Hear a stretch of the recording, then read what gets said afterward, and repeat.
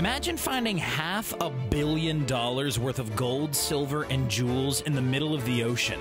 What would you do with that kind of cash? That's what former chicken farmer Mel Fisher had to ask himself when he stumbled across one of the most exciting collections of hidden treasure in human history. And as much as people tried to steal it, including the government, he managed to hold on to his fortune. Since then, he's been dubbed the world's greatest treasure hunter. So how'd he do it? And what did he find exactly? Let's dive in and find out. Every day leading up to the find, Mel would tell his family and crew that today was the day that they were going to find the mother lode. That's right, $450 million was the value of Mel Fisher's groundbreaking underwater discovery. Keep in mind, however, that he and his crew found this collection way back in 1985. Accounting for inflation, that value skyrockets to over $957 million. Can you even comprehend that kind of money? I can't. If Mel Fisher made the average American income of $48,000 today, he would have needed to work, get ready for this, a whopping 19,950 years in order to save up the equivalent of what he found that day at the bottom of the ocean. While Mel didn't get to keep all that treasure, after years of legal battles, he was allowed to keep most of it, and that's still a hefty paycheck. Ask anyone, but we'll touch base on that a little bit later. First, let's rewind. Who is the treasure hunter Fisher guy anyway? Is he a pirate, a luck-stricken swimmer, and what exactly did he find? Well, folks, it's your classic rags to riches story. A young Mel Fisher grew up in Indiana, but it was the day he relocated to old, sunny California that would prove the first step in what would become a career as the world's most famous treasure hunter. He worked, of all places, on a chicken farm owned by the Horton family. This is where he met his sweetheart, the daughter of the farm's owners, Dolores Horton. That's the gal. With a passion for scouring the waters, the pair teamed up and opened up the first diving shop in the state of California, called Mel's Aqua Shop, smack bang right behind the chicken farm in a rickety old shed. In that shed, they trained over 65,000 people to scuba dive and revolutionized the local industry. They didn't just stick to training, though. They also set off on their own adventures, from dredging for gold in California rivers to swimming across the Panama Canal in search of treasure. They did it all. As it turns out, Dolores had her own claim to fame. She was one of the first women to learn how to dive and set a seriously impressive record by staying underwater in a 10-foot deep tank for 55 hours and 37 minutes non-stop. How long could you have lasted beneath the surface? Not that long, I bet. But try as they might, their findings remained relatively small. That didn't stop Mel, though. He was determined to uncover something bigger. Then he spent the better part of 2 decades in search of one particular ship, the Nuestra Señora de Atocha, formerly owned by King Philip IV, which sank in a hurricane off the Florida Keys. Despite years and years of searching, he didn't find much, but then, on June 13th, 1971, he was given a clue. One of the divers working for Fisher, a man named Don Kincaid, resurfaced from a dive holding something shiny, coiled up like a small snake. That was no snake, though. That was nearly 8 feet of heavy, solid gold chain.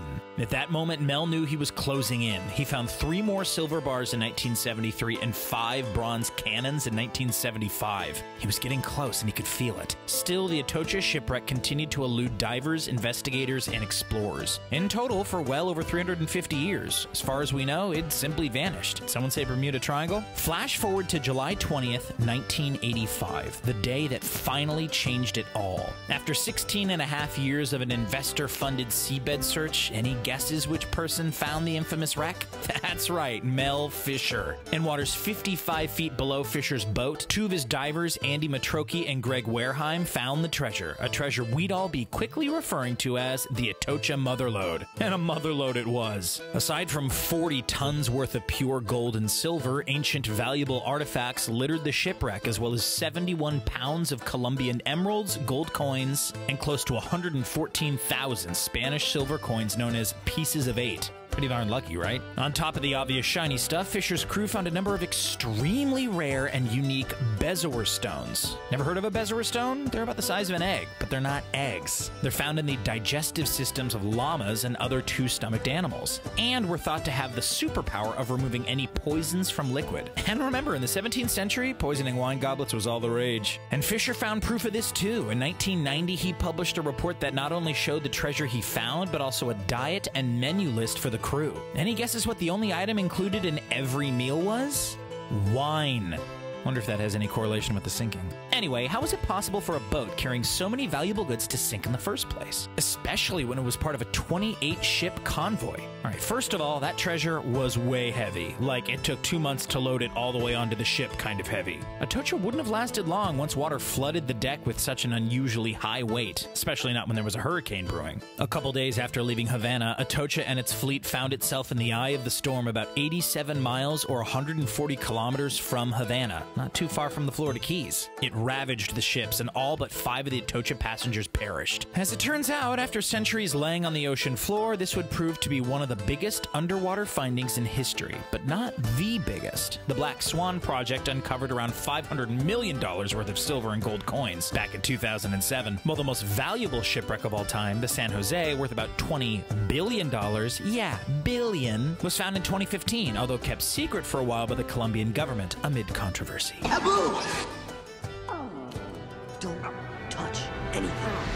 Mel Fisher had his fair share of controversy too, and plenty of personal hardships. You know the saying, finders keepers? Well, apparently that state government of Florida didn't give a rat's butt about those old cliches. In their eyes, since the wreck was found in Floridian waters, the state deserved the title to the wreck. But Mel, who'd worked tirelessly, was not giving in. He was determined that the right of the treasure was his and his alone, so he fought tooth and nail in court to keep it. All up, the legal battle lasted a whopping 8 years before the United States Supreme Court finally ruled in favor of Fisher on the 1st of July 1992, with an interesting provision. Mel's company would have to donate 20% of the artifacts to the state of Florida. That's not to mention the millions of dollars in legal fees he forked out. It wasn't just legal obstacles and money drama that slowed down Fisher, though. No, sadly, he was dealt a heartbreaking blow in 1975. When his oldest son, Dirk, Dirk's wife, Angel, and one of his divers, Rick Gage, were on the quest for treasure, they met their early fate when their boat was capsized. However, Mel kept fighting, and by eventually finding the treasure, he was able to honor their legacies. Obstacles and challenges aside, at the end of the day, one thing was beyond doubt. Mel had accomplished his dream. Once he'd found his first sliver of treasure, he was hooked. And unlike all the naysayers and quitters out there, Mel never gave up. He'd go around saying things like, "Never give up on your dreams. Always believe in what you do,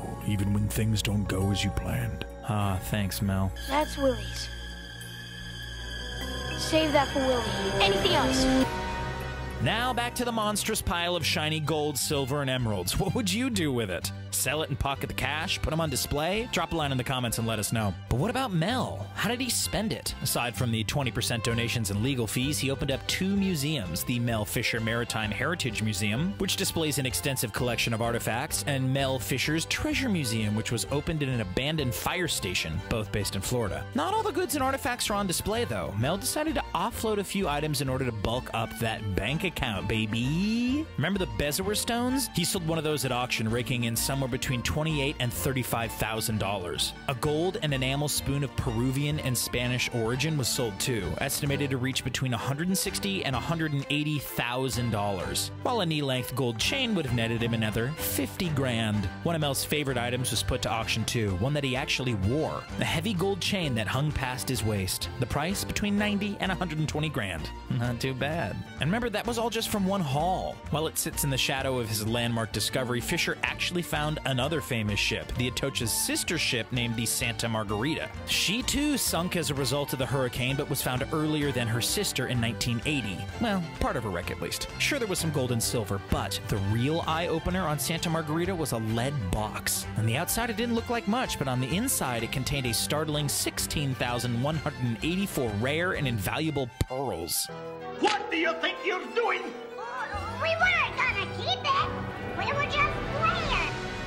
While Mel himself is no longer with us, at least he can say that he ticked finding $500 million worth of treasure off his bucket list. These days, his family continues his legacy, operating the museums and running the website which sells some of the coins and artifacts collected from the deep sea. Yep, you really can buy a pair of shipwrecked earrings. And just because Atocha was found, that doesn't mean there's no sunken treasure left out there. In fact, there's almost too much to fathom. The Merchant Royale, known as the El Dorado of the sea, is somewhere down there. And if you're not into diving, then why not look for the crown jewels of Ireland, the Florentine diamond, or the $142 million lost amber room? They're not going to find themselves. This is the second time I've had to reclaim my property from you. That belongs in a museum. If you can't get enough of sunken ships, then we've got a video about how the Titanic really sunk, plus heaps of other awesome content to keep you putting off all those important things until the cows come home. Thanks for watching. We'll see you next time back here on The Richest.